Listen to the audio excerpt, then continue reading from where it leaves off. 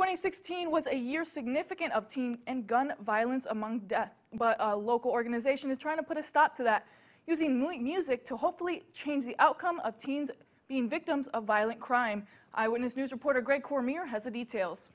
Chantel, the Young Eagles Success Club uses singing to make a positive impact on kids growing up here in the state line. Today, Rockford leaders stood in support of their efforts in a rally for peace.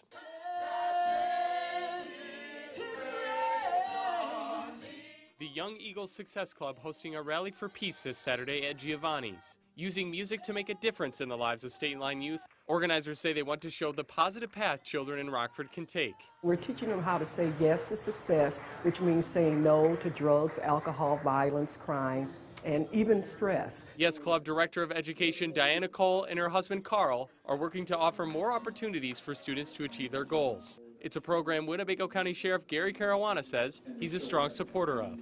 You can hear the music is very structured and good music, and just cheer them on what they're doing in their efforts to do the right things in the community. We also want them to know that people that are in authoritative positions like the sheriff are showing them that they're supporting programs like this and that they want to see them succeed. Nadia Phipps is a junior at Auburn High School and has been a member of the club since the 6th grade. She says the club has helped her stay away from peer pressure. Now she's urging others to do the same. Come to an event and just listen to the words that we say, because it might help you later on in your life.